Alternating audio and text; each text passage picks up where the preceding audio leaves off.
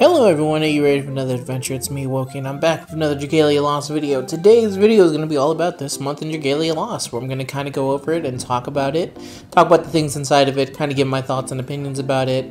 But in general, just mostly reading it. So I hope you like it. If you do, you can leave a like. Comment on the video, tell me what you like from this month in Dragalia, or what you're looking for this month. And subscribe to me if you want some more video stuff. Alright, let's go in. First is just talking about the Rage of Kronos. Yeah, it's an event. It's currently going on. The current banner is, of course, Galagni and Vania. And then next after is Grimnir and Dragon Rose Queen. So that's gonna be, and it's gonna be a prize showcase as well. So, whew, sounds pretty good. And we should hopefully get info about them tomorrow. All right, sounds good, sounds good. And then we have next, in May, Moist Trials, Chelonious Trials, and Marsh Trials will be added to the Trials of the Mighty. And added to where you can earn materials for unlocking them. And basically this is saying this is Mana Spirals for Nurse Eileen, Gala Alex, and Yukata Cassandra. Very interesting choices, not choices I would have picked. Well, no, actually that's a lie, because I would totally 100% pick Nurse Eileen. If you watched my healer video, I use Nurse Eileen. I'm going to get Jing with the free ticket, but maybe I don't need it if the Nurse Eileen spiral is extremely good. But unfortunately, by the time this spiral is out, I won't know, so I'm going to pick up Jing just in case. And because this is also, it looks like all spirals are now going to be handed through Trials of the Mighty now, so it means they're free, but now it takes way longer to get them. I think it ends up working fine for me personally, as someone who ended up never mana spiraling any unit because I was never sure when they were going to release a unit. So I don't know, I like it. I kind of like the system. It is kind of annoying how long it takes, I will say that much. But I do like that they've kind of off-balanced it a bit by also including stuff like, hey, you also get every 3 weeks you get a free multi, so make sure to do these damn trials. And I'm like, okay, fair enough. That's the most incentive they've ever given me to play a mode ever, is a free multi basically every 3 weeks. I also would not have picked Gala Alex for the next Gala Spiral. I would have picked Cerise if I was going to be picking a fire unit. And to be fair, Yukata Cassandra, we'll see what she does. Maybe she got badly affected by Nihility, and maybe she'll be an amp. I'm going to assume the only, except for Nurse Eileen, who actually generally needs a lot of changes. No, actually she doesn't apparently, because apparently she's one of the better healers, so I'll be interested to see what they give to her. But I assume all these are just strength buffs to make them better for Nihility. But we'll see. We'll wait and see. I'll talk more about them when we actually know the information. Next, a defensive event featuring the adventurous Saga? Whom you may remember from his brief introduction in the most recent episode of the Dragalia Digest. It'll start on 509. He'll be joined by the existing adventurer in a new, heavily armored outfit. I'm gonna guess this is maybe gonna be Tobias?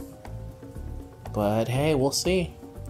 Learn more about him pretty soon. I mean, if it was one of the units they showed, they would have said it, right? That's kind of the thing of where I was like, well, if it is one of the units you showed during that same digest, why don't you just tell us what it is? But anyway, the Agents of the Goddess facility is coming back on 5/16. Yay, congrats. The Fire Emblem Lost Heroes and Fire Emblem Kindred Spirit events will be added to the compendium on 5/16 as well. And these events may only be played solo. Sure, makes sense. Does that mean that around this time we're going to get their banner return? It doesn't say anything. I also kind of wonder, like, how are they going to handle spirals for the new? Obviously not every... Chrom definitely needs one and the most out of all the old ones.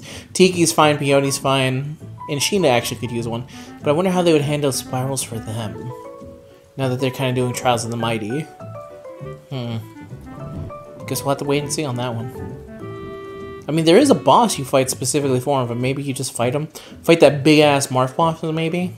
The Trials of the Mighty Marth? Alright, we'll see. Part 2 of Chapter 19, the main campaign, will be added late May.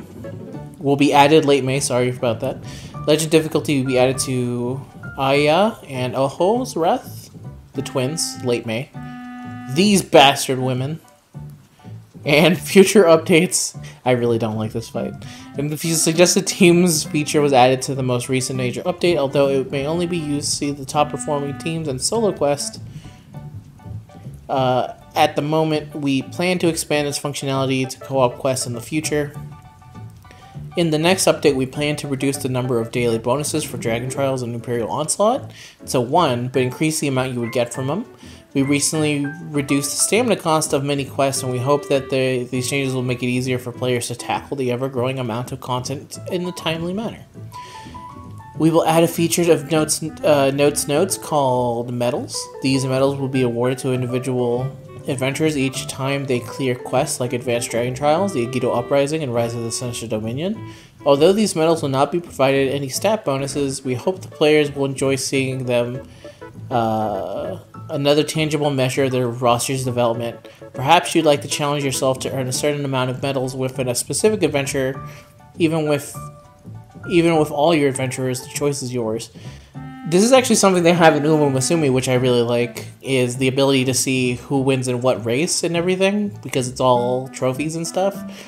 So glad for them to bring this over. This is actually a pretty cool feature.